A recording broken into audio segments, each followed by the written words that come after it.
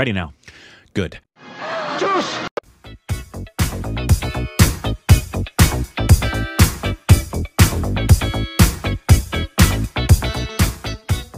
Hey, welcome back to our Stupid Rex of Corbin. I'm Rick. You can follow us on Instagram, Twitter, choose content. Thanks, page, follow. Do you nuck your crackles? Yeah, I do. Awesome. I nut a lot. No. Nuck. And if you nut your crackles, are you raising wild crackles? And are you doing it manually, or do you have the machine that everybody's buying? Both. Great. Okay, this is a Watch Mojo video. They did a video about the top 10 facts about the ISRO. Do you know about, I was just going to say something, but I don't want to spoil anything. I'm sure you've heard about it. No. Anything from Barbie that has to do with the word mojo? No. Oh, great. Then I'm not going to say stayed away from most I'm not going to say it then. Barbie things. Okay, good. Until good. I'm not going to say it. Next week. Yeah, next week, right? It drops next week. On the 15th. Yeah. Whatever the Tuesday is. Oh. I will be watching it with my wife. Yes. Finally. You'll be the last person on Earth to actually see it. See Barbie. Yeah. Fun fact, or unfun fact. The majority of people that I've heard about Barbie really enjoy Barbie. Yes. Most of the people. Yes. Except for people from India. That is the one population. Not everybody didn't like it, well, but I've heard a lot of people just like didn't enjoy it. Was it because of so much of it being centered on American culture, or was it because they didn't appreciate the rips on patriarchy? No, I have no idea. It's just like predominantly I've heard, even from like conservative people that like don't like woke stuff, right? Even though I've heard that it's not actually woke, right? It isn't, because it has nothing to do with black people, because the original origins of woke have nothing to do with what people use it for now. But until like I've heard like very conservative people like loved Barbie, that had a great time at Barbie because it was just a fun movie, right? Except for, and like I said, it's not everybody that I've heard from India, but like the only people that I've heard that's like didn't enjoy Barbie have been from India. But did they explain the reasons why? I didn't go into it because I haven't seen it. Of course, I can't have a conversation. I'd be really interested to know why, other than the clear disconnect you would have to a lot of things that are referenced in American culture. Maybe. Yeah, who knows? Yeah. We'll let you know once I see it. Yes. But this is they Watch Mojo. They're doing more Indian videos. Top 10 facts about ISRO. Maybe there'll be some that we don't know yet. Yeah. But let's just get into this. And it's the ISRO is the Italy super regulated organization.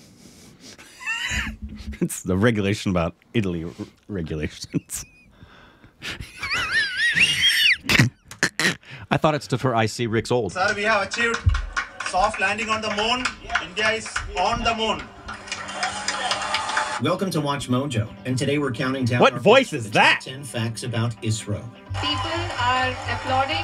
Let us all wait to hear. For this list, we'll be looking at the best, most interesting, and most important facts about the Indian Space Research Organization, ISRO.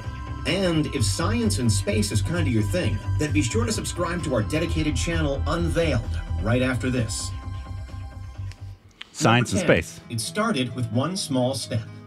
ISRO formed on August 15th, 1969. Less than a month. Wow, I did not know that. While NASA was capturing headlines all over the world, ISRO was setting out its stall. The scientist and astronomer Vikram Sarabhai is remembered as the father of Indian space travel. He became the chairman of the Indian National Committee for Space Research. I'm already learning an enormous amount. This is great. That's not the guy from Rocket Boys, is it? Having previously campaigned for and fronted an earlier setup. No, because Rocket Boys was in the 1940s. Research. Although Sarabhai unfortunately died early in 1971, he'd built the foundations, and ISRO's first success came via satellite. India, in partnership with the Soviet Union, launched its first satellite, Aprajita, in 1975. Fast forward to today, and ISRO runs one of the strongest satellite fleets in the world. Vikram Sarabhai's vision has been realized within a very short span of time. Number 9, small budget, big goals. Absolutely. In 2022, ISRO funding was just short of $2 billion, which sounds like a lot until you compare it to NASA, which received $24 billion in that same year. China's CNSA receives around $12 billion. The European Space Agency has around $8 billion. ISRO never gets even close to the expenditure of its rivals, and yet it still ranks as one of the most successful and influential space agencies on the planet. What the ISRO and India's space sector is most proud of is what they've achieved with so little. Today, that's partly thanks It's to a wonderful thing to be proud of. Partnering with private enterprises, with the Indian government running a dedicated branch to directly link ISRO to the private sector. India's first Mars mission cost less than the film The Martian. But ISRO performing beyond its means is also backed into its ethos. During That's its speech amazing. In 1968, Vikram Sarabhai conceded that ISRO didn't have the, quote, fantasy of competing with wealthier nations. Oh, it was him But then. It's him from Rocket Yeah, Wars. you were, yeah. Quote, a meaningful role in the application of advanced technology. I was like, I recognize that name. And Yeah. society, end quote. Number 8, trouble on the moon. Chandrayaan-1 is India's first mission to the moon, launched by India's National Space Agency, the Indian Space Research Organization. For every international space agency, a journey to the moon is something of a rite of passage. But for ISRO, that journey has been far from plain sailing. The Chandrayaan program is India's primary lunar initiative.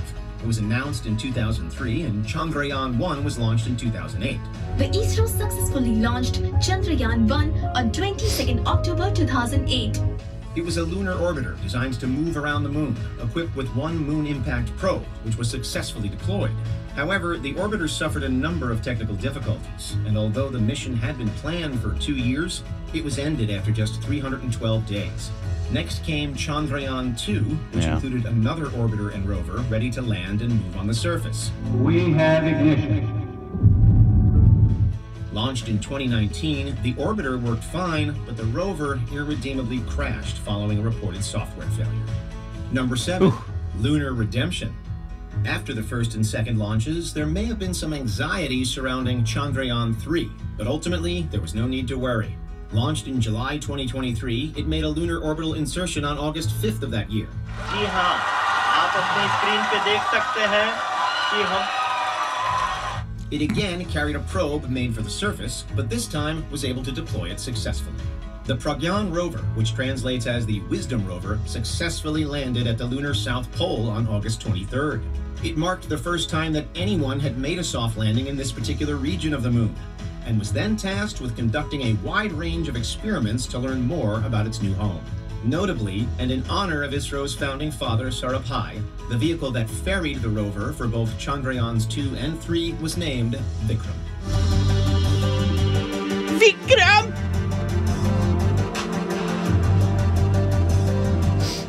Number 6, Mars in 1.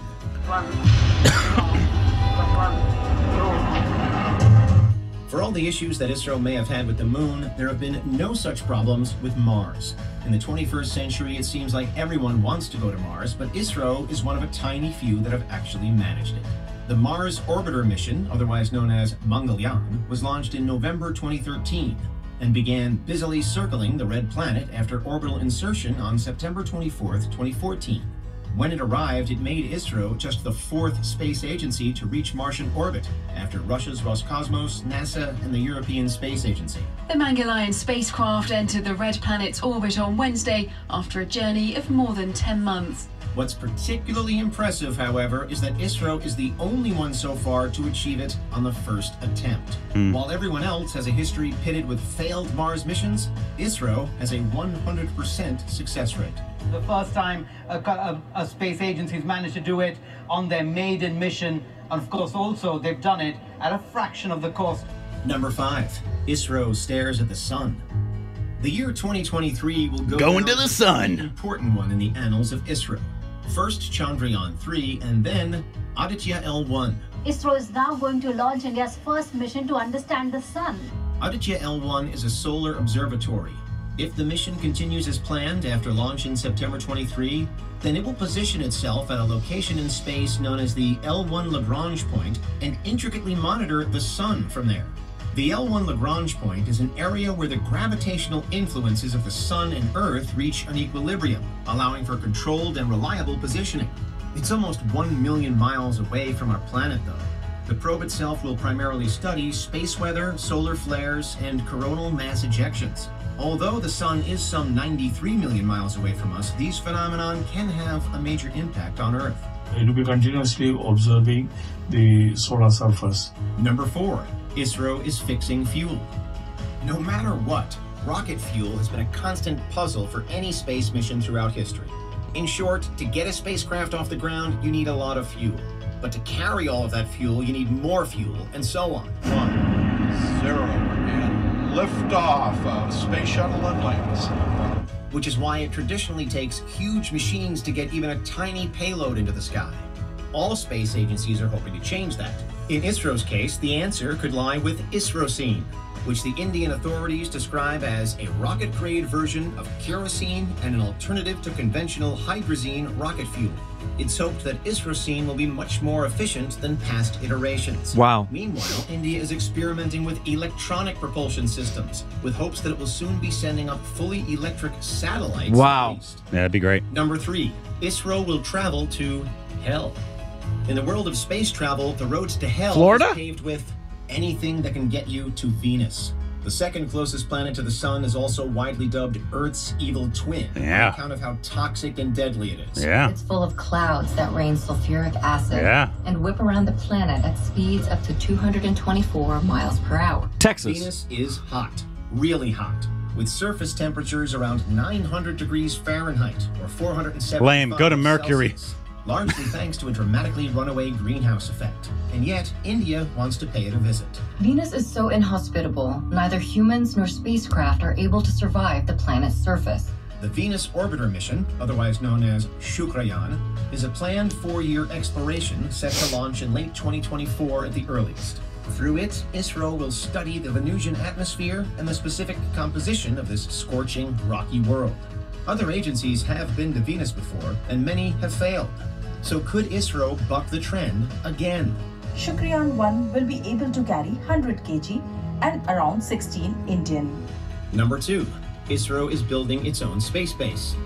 The International Space Station is perhaps one of humankind's greatest ever achievements. Agreed. But with rumors that the ISS could soon be decommissioned, the landscape in near-Earth orbit is changing. ISRO actually isn't involved with the ISS program, and there's never been an Indian astronaut on board. But there are plans for ISRO to build its own station starting in the 2030s. A brief outline was announced in 2019 by the then ISRO chair, K. Sivan. As a long-term plan, we are planning to have the space station by India, our own space station.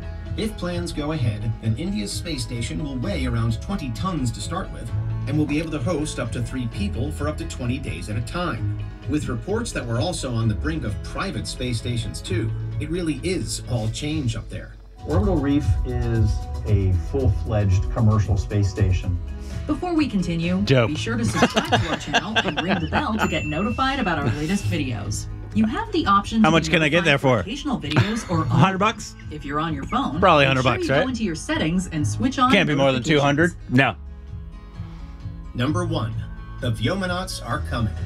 Of course, before that space-based dream can be realized, ISRO needs a human presence in space. All of its great successes so far have been uncrewed, remotely controlled probes and landers. But that will change with Gaganyaan, the key vehicle in the Indian human spaceflight program. This mission will launch from the Sriharikota spaceport in Andhra Pradesh. It will carry a 3-man team of Vyomanauts. While the schedule was initially delayed due to the pandemic, ISRO does have a clear pathway to getting people into orbit. Gaganyaan-1 in 2024 will be an uncrewed test flight. Gaganyaan-2, again in 2024, will carry a humanoid robot. Gaganyaan-3, tabled for 2025, will carry 3 crew members. The manned mission will take place. Our current schedule is end of 24 or early 25. It will be the first time that ISRO has ever sent humans into space.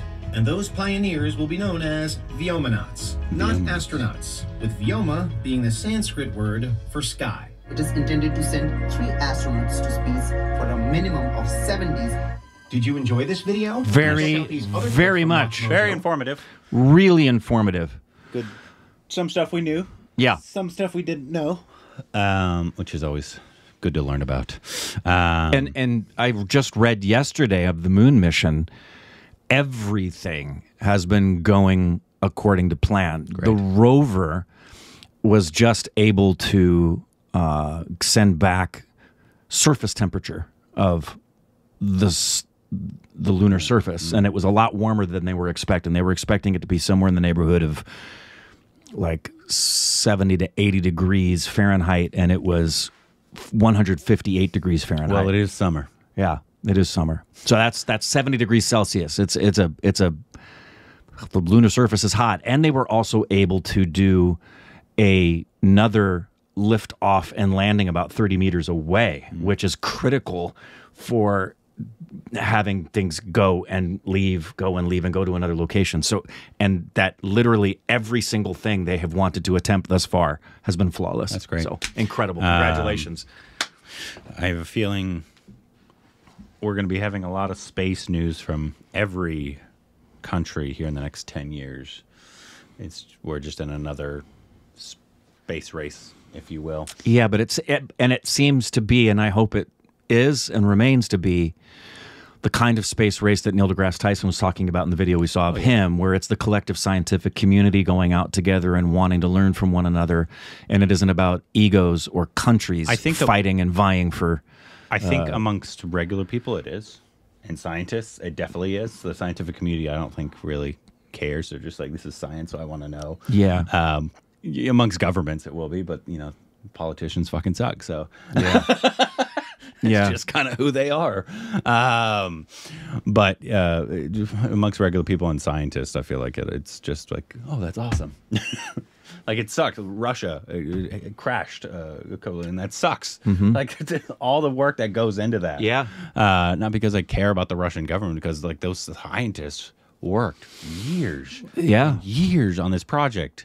And now they have to start all over. But it is exactly what they're so accustomed to it. And Tyson marked on this as well. He said that there's, every failure is an opportunity to learn and to not make a second mistake. And the margins for error, we can't even begin to comprehend it. I know I don't mean this as a pun. It's astronomical. Oh, it is. Absolutely. Yeah. The margins for error are, and some of my favorite movies are the ones that can depict the brilliance of it, like an Apollo 13 or what was the one, oh, I can see the poster for it it was about the ladies that were the first black women to be pioneers in space exploration at NASA. Yeah. Kevin Costner was the head of NASA. Yeah.